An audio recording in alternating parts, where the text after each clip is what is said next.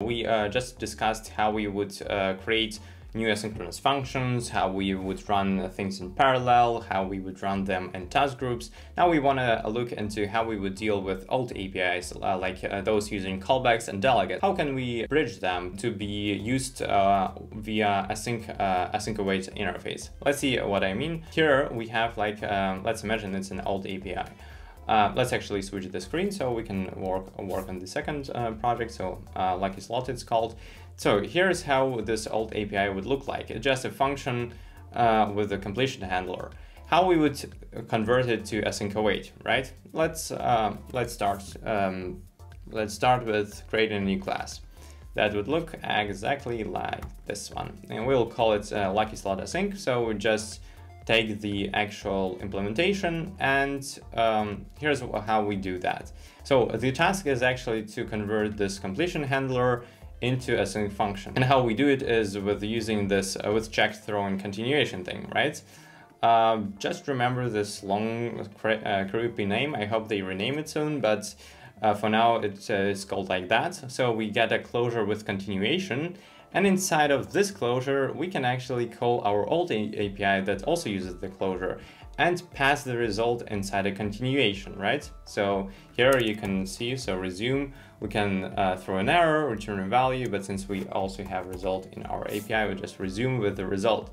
What it allows us to do is actually this function actually returns T, so it's generic. So in our case, T is an array of Lucky Slot items. So basically, inside the closure, we call this API and we pass it in such a way that basically it is getting returned right here. So basically, we convert callback to a return value. That's it. So this is pretty much it. Let's go to the view model.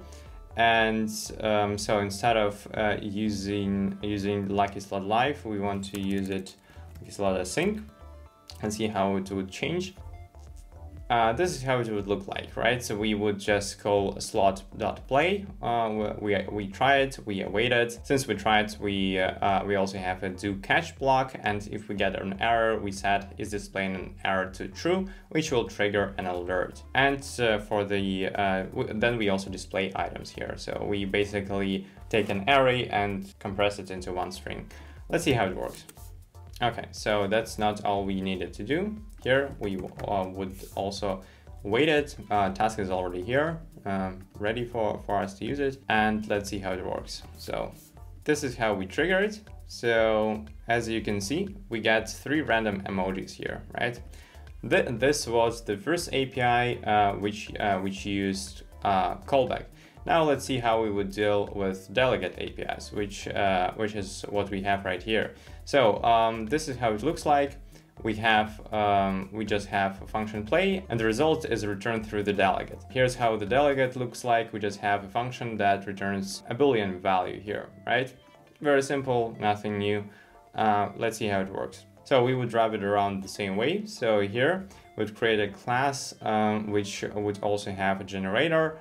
So the old API, we would set the delegate here and also have the delegate method here. What happens here? It's interesting. We use the same with checked continuation. Now it's no longer throwing, because if you can see, we don't throw an error anywhere here. So right, we just return some random value here. This why it is just with checked continuation, not throwing. So we store the continuation here and then fire off the event. Then when we finally get the result in the delegate method, we just resume using the continuation reference we stored before.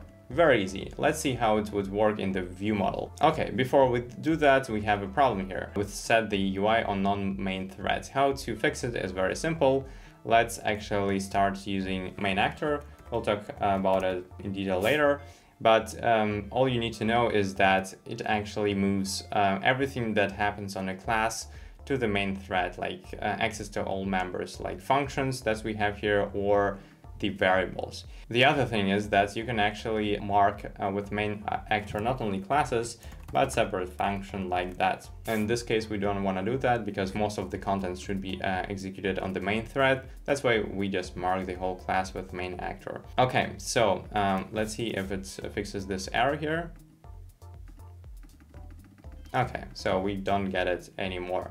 That's awesome. So let's continue with our old API here. So we would change this guy to async. Now what happens is we no longer need a delegate, and here we should make it asynchronous, this function, right? That's not it. We would need to actually get the result here and set it. So here instead of setting it inside the delegate method, since we no longer need the delegate, we just remove it. And yeah, we'll just have this need function right here. We would also have to update this thing inside of view model, and let's see how it works. Works pretty good, right? Now, what if you could have an array of events, right? We actually can do that with async await now. So let's go to the third project that we have here and go to the sticker class. This is basically just a wrapper around timer class that we have, and what it does is that if we call start, every second we will get a number here in this closure. So what we want to do is actually to convert it to an array of events, and here's how we would do that. So let's go over it. So we create an async stream here, right, of type integer, and here's how we do that. We also get this continuation thing here that we can use. We initialize the ticker, and for the closure, each time we get a result, we yield it to our continuation here. Then on termination, if it should be deallocated, we stop the timer, and before leaving the closure, we actually started the ticker to start getting all those events. Now let's see how it works inside the view model. Here's our view model, and what I prepared is here we have a task, right? And inside of this task, we want to actually call it. So here's how it would look like. We call this factory, we make this async sequence, and then we iterate over it. So basically this sequence will give us one number at a time, each second, right? And we will get it here. Then we would present it with this need function here. Let's see how it works. Okay, so you see each second we get a new number showing up here. Okay, this is how you would create your own array of events. Very cool. So you would just use this async stream here. What I also find cool is that we have something like, for example, notifications in the notification center. Let's see how we would deal with them with async context. So first, to make it happen, let's add a few things here. So I would add a new button here, and inside the view model, I also have to add some things here. So here's what I added, is that now we have a notification center, right? And what we also need to do is to create, to add some extensions here as well. So here we have just random lucky slot item, which is an enum, and here we just have a notification with a name. Okay, so here's how it works. We have a button that fires off notification in the notification center, and we also have a for loop that iterates over those notifications. Let's see how it works actually. So we have this play button, let's tap it. Okay, now we actually we have shown an emoji. Let's tap it again. Okay, cool, isn't it? What we can also do is, you see that we have a task here. We can actually cancel it as well, right, with this function. So let's see how it would work. If I tap unsubscribe and then tap again, I will no longer receive any events. Very simple. What is also great is that you can actually use things like filter, map, first on those areas of events. Let's see how it works with first. So let's say this is an array of events, right? Array of events of those notifications. Let's just get the first one, right? We will use first where. I think maybe we can even use just first. Let's see if it works. We don't need it actually, so should we try it? I don't remember. And then we would present it just once here, so only first, right? So here in this task, we just get the first event out of the array, and we present this text. Nothing else. Let's see if it works. Okay. So yes, we have to actually use first where. I was right.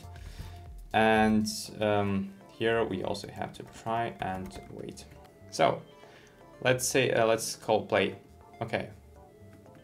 Only first, you see? Okay, that's it for the array of events, or async sequence as it is called in Swift. And let's go to the next one.